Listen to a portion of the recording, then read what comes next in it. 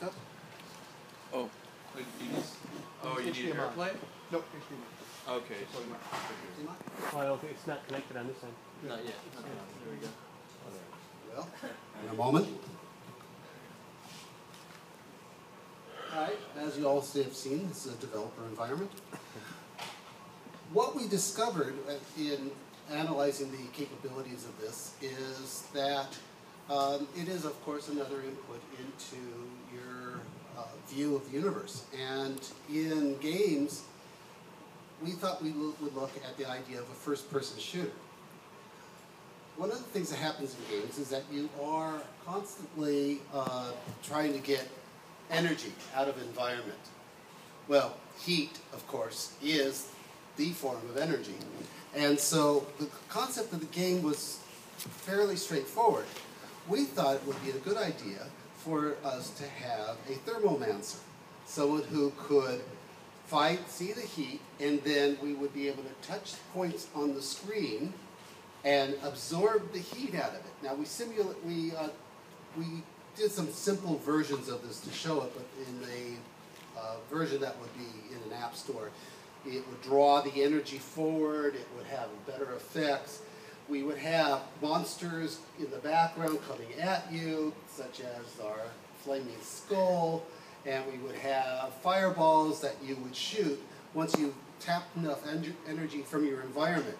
So what we've done here is we have these gray circles that are the example of when you're sucking the energy out. The heat, of course, is showing lesser and lesser. And this will give you, so for the point of view of what it does to, say, a teenager or someone in the STEM world, they would be able to see how drawing the energy out and then repositioning the energy as a weapon is characteristic, of course, of many games, but it's also directly analogous to the real world. And then tell us a little bit more about the kind of the background of the game, the backdrop of the game. So I think we get a good feel for what what the user interface is like. Okay, in this particular version, of course, we're using the one that comes with it, but very simply, it's real world. Okay.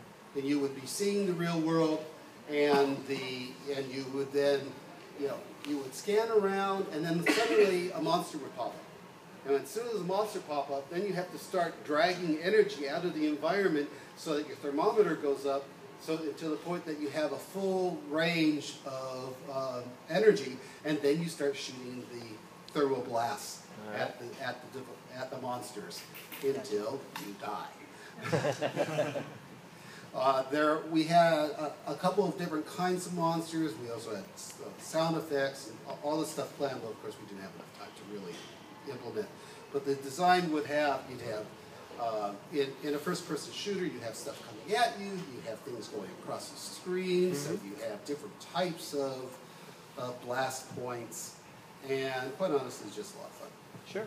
Sure. So would the game then have skill levels that you accumulate over time as you kill more monsters, or is it just kind of a passing time kind of thing? Yeah, no, it has the ability to be both casual gameplay as well as the mid-range of core gaming.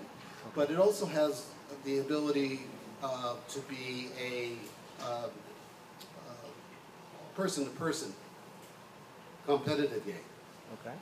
So that if you had two people who had the devices and the games loaded, you could actually be shooting at each other.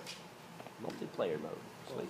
And what you're doing is you're absorbing heat from the environment and blasting each other. And of course, it would use the outline process of the NSX and to give the better feeling about the world around you. Sure. Sure. That's good creativity. Good job. Good job. Did you guys have questions? That's cool.